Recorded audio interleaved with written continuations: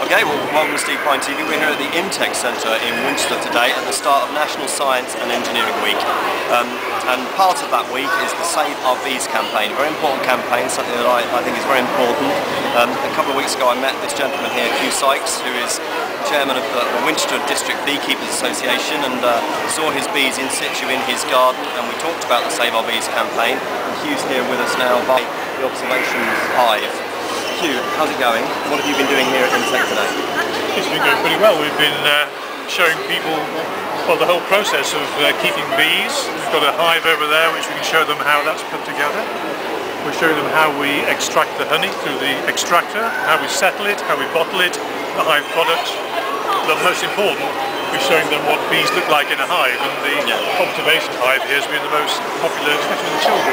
Because of course for most people they only ever see beekeeping on television or read about it, they don't actually see them close up. No, that's right. The kids seem to love it, don't they? Yes, it's like little aquariums without the fish. But of course this is all good fun on a Saturday, but there's a really serious side to the Science Week and to the Save Our Bees campaign. Try and encapsulate for us what the Save Our Bees campaign is and why it's necessary. Right, well basically it's to save all bees. I think all bees are under threat. We're particularly concerned with the honeybee, which is the bee that beekeepers keep. That's under threat primarily because man in the past has tried to hybridize the bee, and in the process has introduced various diseases and parasites from other types of bee, in particular the varroa mite. Varroa is a particularly vicious mite which the European honeybee can't cope with. So it's wiping out all the wild colonies, which means that only honeybees kept by beekeepers are now viable. So what we need is more beekeepers, more well-trained beekeepers, and more research into how to cope with varroa and the various diseases that varroa introduces. And that really is what's causing the big reductions in the numbers of bees.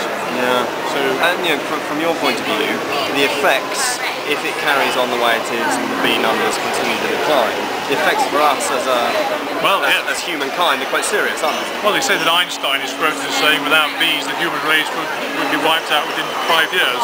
Whether that's strictly true or not, it certainly would be, well, a lot of our food wouldn't be pollinated, so we wouldn't have any apples or beans or all the various things we depend on bees for. Okay, and so finally, what's the call to action? What are you asking people to do here today as part of the week? Right, well, we're asking the people here really to help the bees by, well, mainly by growing flowers in their gardens which are friendly for bees. Yeah. Because not all bees in the garden are good for pollen and honey, pollen and nectar, which is what bees need. So wildflowers, the more primitive types of flower, are best for bees. So we're encouraging them to grow those. We're also trying to encourage more people to take up beekeeping, because we need more people to keep more hives, people to let us keep hives in their gardens, so that the more qualified beekeepers, then the bee future is really assured, because without the beekeeper there won't be the bees. And this is what they're giving out here at Intech today, a pack of seeds which allows you to plant some bee-friendly plants.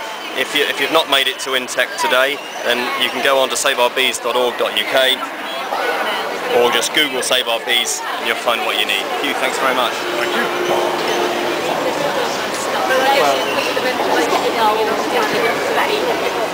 And she's